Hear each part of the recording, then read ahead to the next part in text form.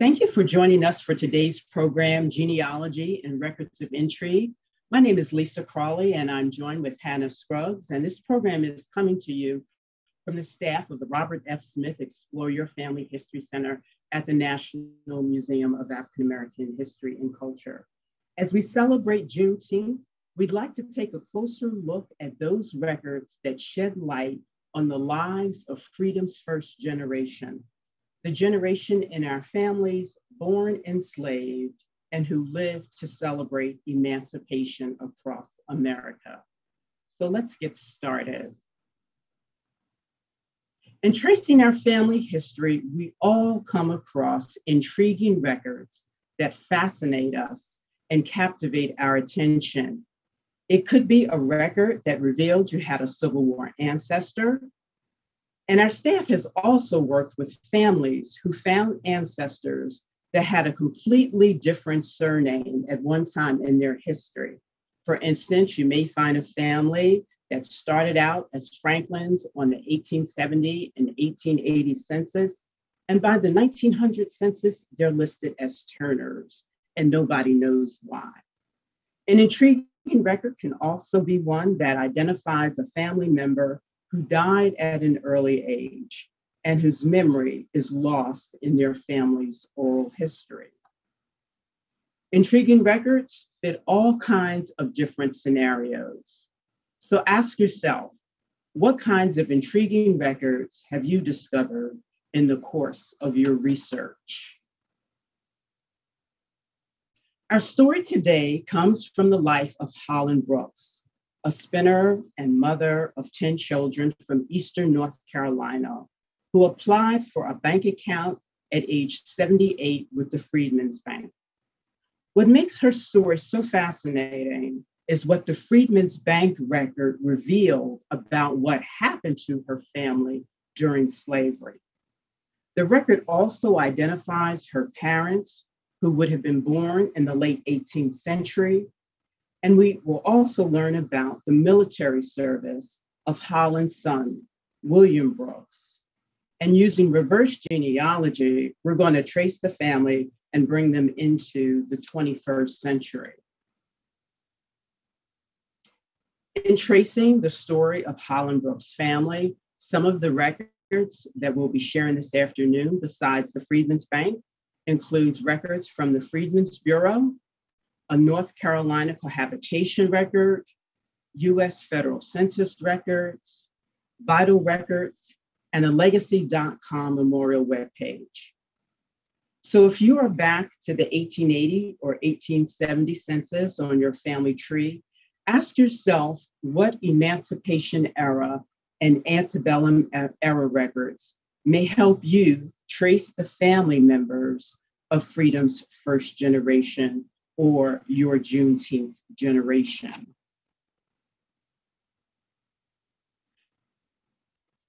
The term Freedman's first generation also comes to us from a professor, Professor Robert Francis Ings of the University of Pennsylvania.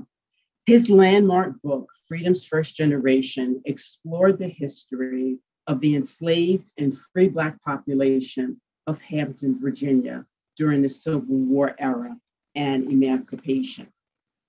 So the record that we'll be looking at today comes to us from the Freedman's Bank. Over the course of 9 years, the bank had 70,000 depositors and operated in 17 states and Washington, D.C., and it included some 37 branches. The bank was initially established and founded with the need to deposit the back pay and bounties of African American Civil War veterans, and also to offer financial services to the newly freed population. And so the slide before you features a photo of the DC branch of the Freedman's Bank. Freedman's Bank accounts can be rich with genealogy information on their depositors. This is especially true for the records of Eastern North Carolina. Some of the general categories that you'll find on these records include the name of the depositor, where the person was born, where they were brought up, their residence at the time of their bank application, their age, their complexion, their occupation, and the name of their employer. They will also identify the spouse of that person, their children, and parents. And at the end, they will be either endorsed with a signature or they may have an X to confirm that signature. Some deposit accounts also identify former slave owners and plantations and regiment information of Civil War soldiers.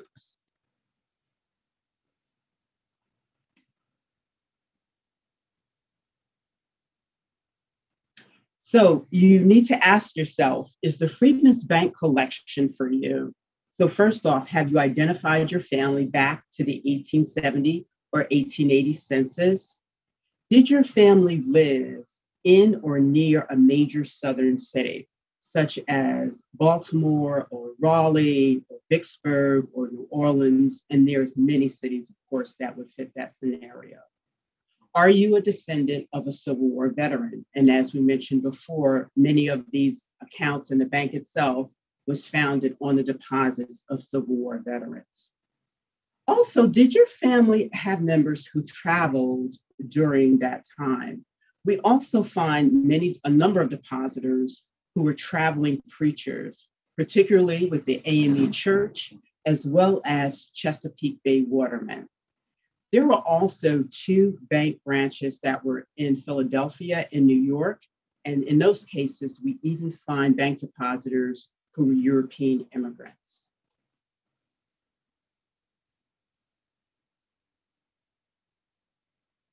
In order to access the collection, you can do it in a number of ways. You can use Ancestry.com, which we all know is a paid subscriber base. But you can also use 2 free databases, and those are FamilySearch.org, and all you have to do is just Google FamilySearch.org and create your own account. And you can also use a free website, Heritage Quest, and that comes through the electronic resources of your local or county public library.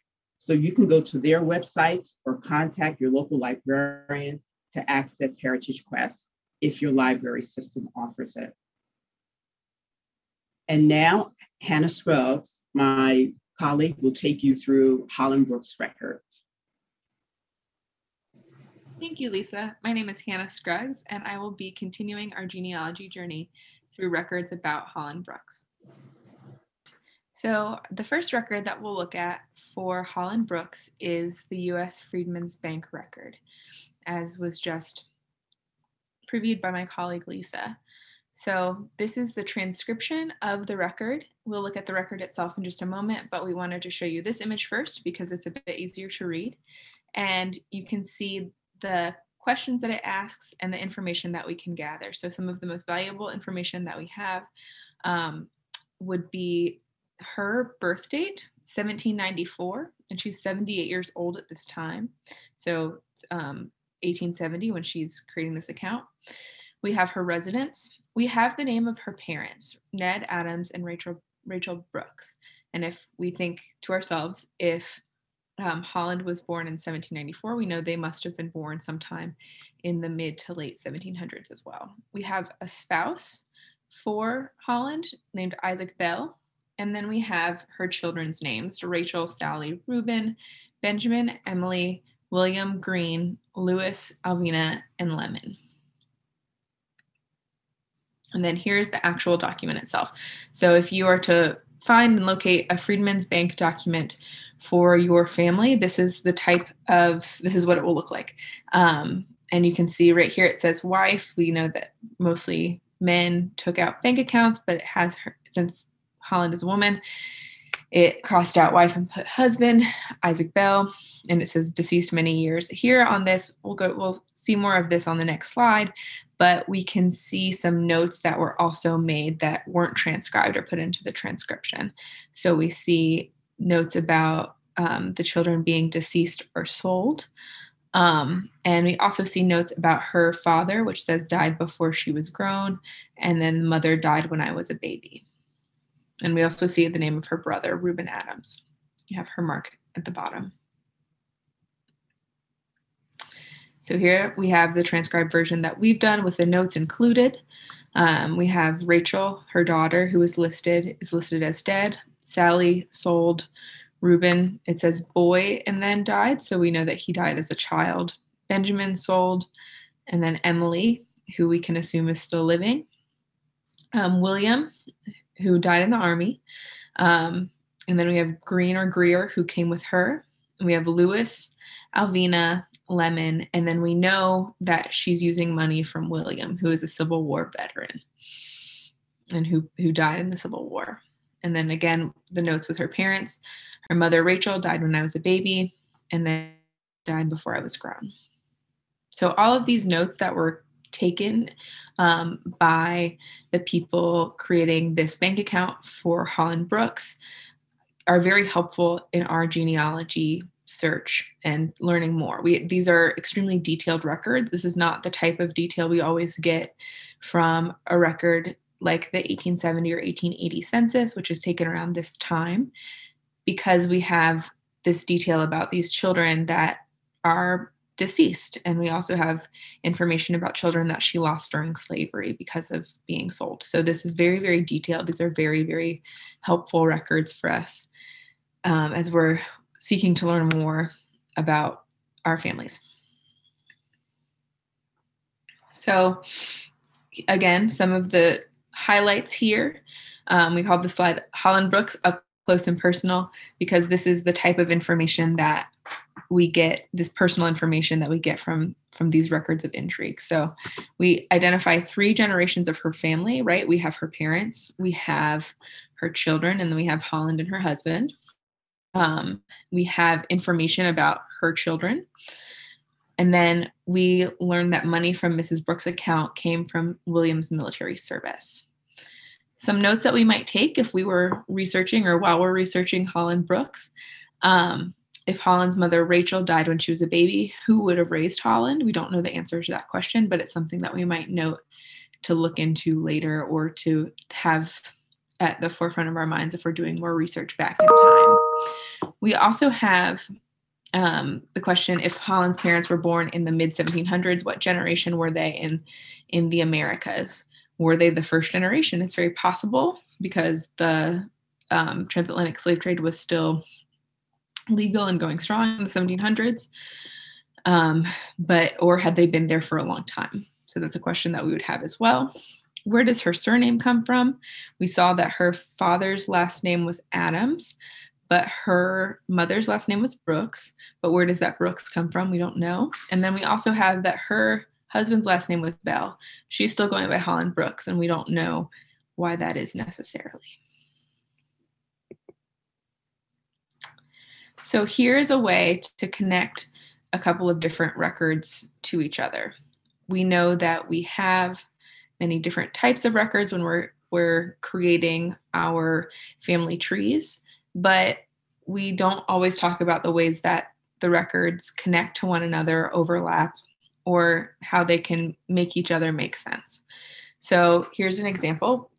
This is a Freedman's Bureau record from New Bern, North Carolina.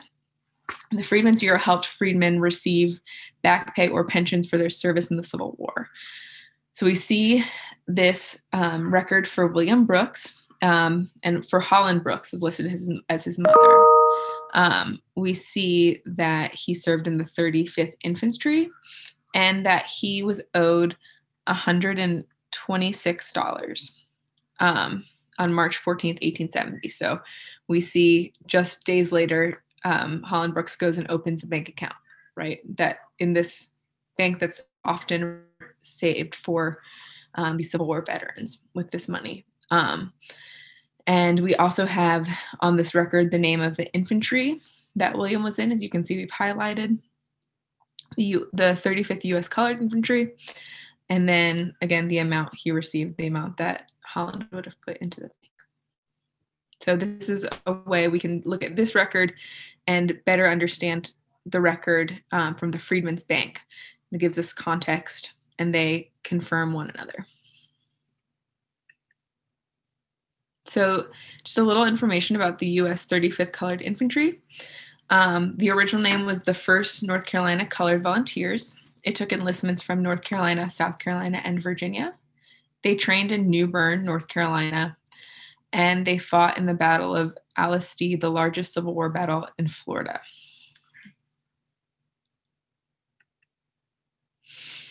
Another record that we have that we are able to connect between the Freedmen's Bank and another record that we have that we're able to connect with the Freedmen's Bank record is the cohabitation record of Holland Brooks and Luke Pittman from August of 1866. So we have state of North Carolina in Pitt County, and we know that the North Carolina General Assembly passed legislation in 1866 calling for the freedmen and women to have their, in scare quotes, slave marriages recorded, because enslaved people were not legally allowed to be married. So these cohabitation records provide us some information about relationships formed during slavery. And it says, before me, Pitt County Clerk of the Court of Pleas and Quarter Session, for said county personally appeared Luke Pittman and Holland Brooks, residents of said county, likely slaves but now emancipated, and acknowledged that they do cohabitate together as man and wife, and that said cohabitation commenced on the 10th day of June, 1850. So this is a record of their relationship before the end of emancipation in 1850. So they had been together by the end of the Civil War for 16 years. And they were just now having their relationship recognized. And again, it's another record that we have that has Holland Brooks named and links her to her husband. And so cohabitation records are extremely helpful. 7 states have them: Alabama, Georgia, Mississippi, Tennessee, North Carolina, and Virginia. And 20,000 records survive for North Carolina, Craven County, North Carolina, having the cohabitation records that exist.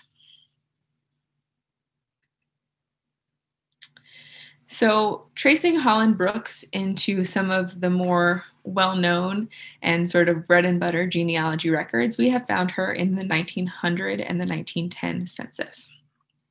So we see on the left, Holland Brooks is listed as the mother of Lemuel Pittman in the 1900 census. On the Freedmen's Bank record, we saw that she had a son named Lemon.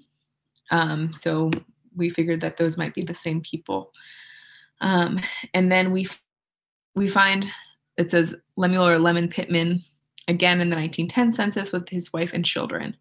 And then any of his children could be used to trace that Holland's family line further into the future. So we're going to do just that momentarily.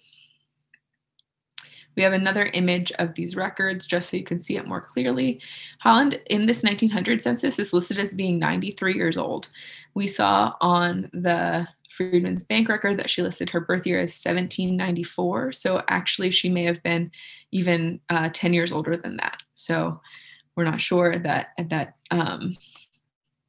time, but that's what is listed on the census. And then you can see Lemuel's household, and then the other children, Lewis, and then his wife, and as well as a niece, Susan Pittman, and then a brother-in-law, Edward Davis. So we're getting a good snapshot of the people living in the household and the family at this time. This is from the 1910 census. Lemon is listed as Lemon instead of Lemuel, which is what we saw last time. But again, the wife's name is the same. Some of the children's name are the same, Lewis. But we can hear that at this point, Holland may have passed. Again, she was 93 or potentially 103 in 1900. And so by 1910, she may have passed. So here we have a record for a Lewis Pittman, a death certificate specifically, that lists being 81 years old and having died in 1932. This is important for us. We saw that Holland had listed that she had had a son named Lewis on her Freedmen's Bank record. So again, this is another record that connects back to the Freedmen's Bank. On this record, it lists Holland Brooks as the maiden name of the mother, and Luke Pittman, which is the name that we saw in that cohabitation record, as the name of the father. And he's listed as passing at age 81 in 1932. So again, these records help confirm that we're on the right track when we're doing our research and bring the family further into the future. We also have a 1940 census. So if we search for another one of Lemuel's children, Ernest Pittman, we see him in the 1940 census. He's 39. And his children he has a wife named May, and then sons named Henry Theodore Ernest Jr. and Jesse, and 2 daughters, Lillian and Clara. So these people are children in 1940, meaning that there's a chance that they could still be alive today or have recently passed and have descendants that are still living. This is a death certificate for Ernest Pittman, who was one of the children of Lemon and Jeanette Pittman that we saw in the 1900 and 1910 censuses. This death certificate was from 1963. We see that his date of birth was around 1900. And this gives us another record in tracing that family line forward. This is confirmation that Ernest is linked to this line of Holland Brooks and her family through Lemon or Lemuel. And we also saw, again, on that 1940 census that he's listed with his family, and the younger family members, as I said earlier, give us people to trace further into the future. And we found a descendant of Holland who just passed recently in 2013, Lillian Pittman Dixon, who's the daughter of Ernest Pittman, son of Lemon or Lemuel Pittman, who was the son of Holland Brooks Pittman, who was the daughter of Rachel and Ned Adams. So we have this line that goes from the 1700s, the mid 1700s, through the 2010s, using that Freedman's Bank record as an anchor to give us a lot of the information, sort of as our midway point record, to give us this information that helps us connect both of those lines. So the community curation platform is a place where you can share your family stories and intriguing records. It's communitycuration.org. We'll put the link in the notes. But we encourage you to count and to share your family story and to share your intriguing records that you may have found doing your own family research. We also encourage you to help us with our transcription project. We have the Freedmen's Bureau records that we're working on transcribing. It's volunteer through the Smithsonian Transcription Center. So we'll also put that link as well in the notes. We also encourage you to visit our virtual exhibit, Polly Murray's Proud Shoes, A Classic in African American Genealogy, where we celebrate and discuss the legacy of Polly Murray's book, Proud Shoes, which is a story of her family.